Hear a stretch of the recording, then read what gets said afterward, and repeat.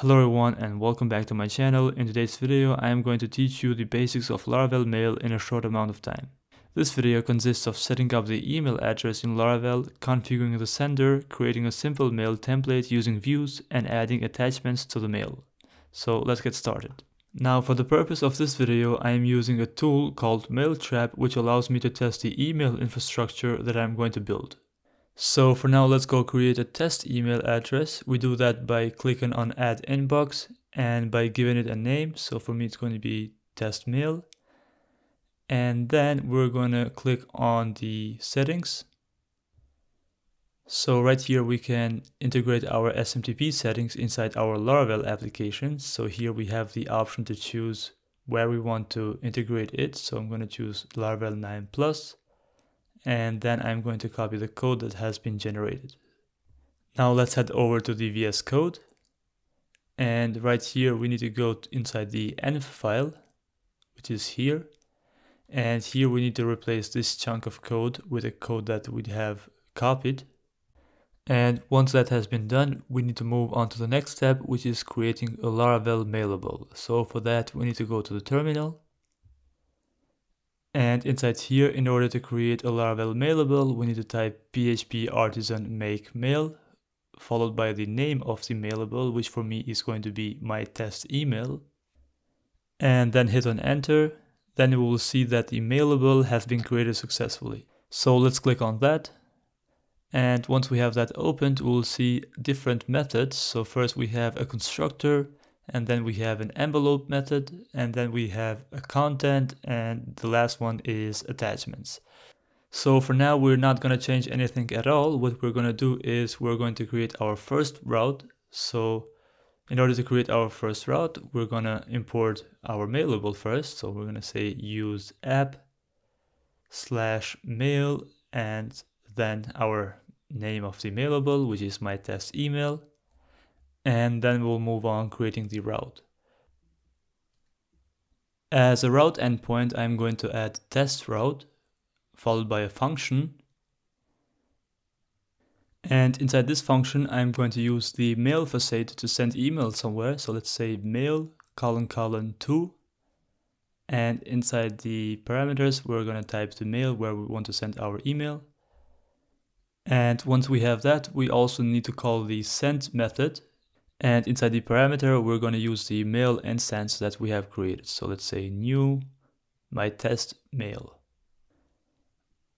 All right, so now once we have that done, we need to go to the web app.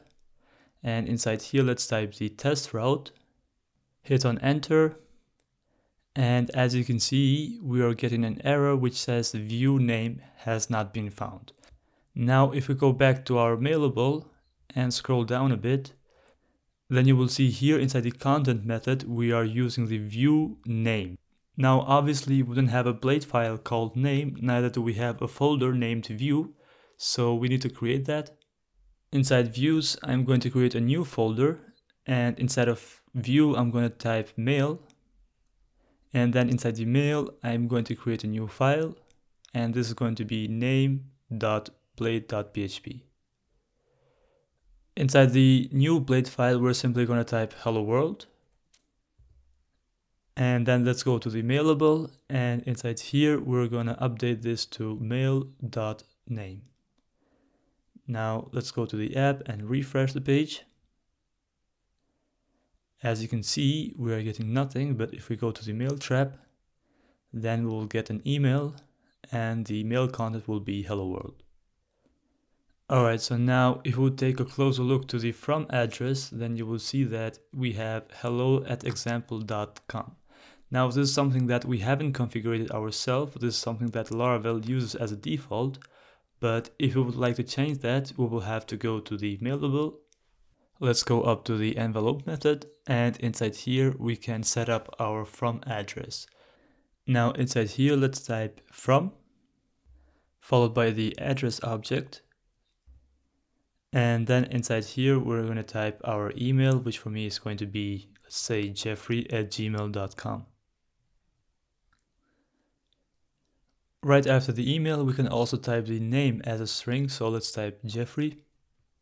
And then what we'll still need to do is we need to add the address facade since we're using it. So let's duplicate this code and replace this with address.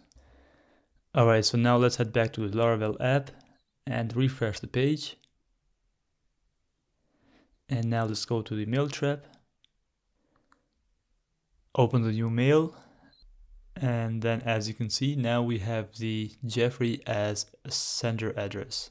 Now often when sending mails on our app, we need to send them dynamically based on user data. To demonstrate to you how that works, I'm going to pass some parameters inside the route. So let's go back to the web.php file. And right after the route endpoint, I'm going to add /name. And I'm going to add inside the function as well. And then we also need to add name as a parameter inside the object mail. What I'm also going to add is I'm going to dump a message. So let's say email was sent successfully.